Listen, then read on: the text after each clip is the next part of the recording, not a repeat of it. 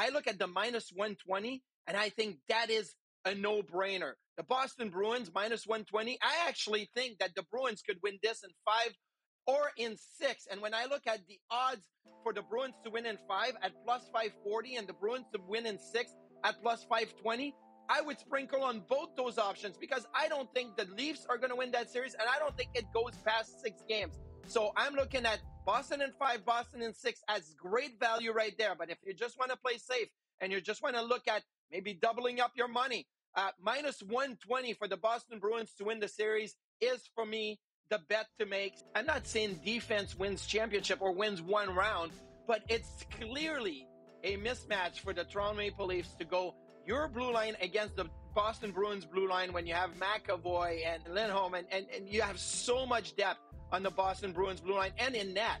I mean, Linus Ullmark won a Vezina Trophy last year, and he's not technically the number one guy. Like, they have Swayman, but I don't think they'll make the same mistake they did last year where they waited until Game 7 to throw Jeremy Swayman in. I think Swayman possibly starts Game 1, and then Ullmark could come in at any moment. So that alone, the blue line and the crease, I think gives a massive edge to the Boston Bruins.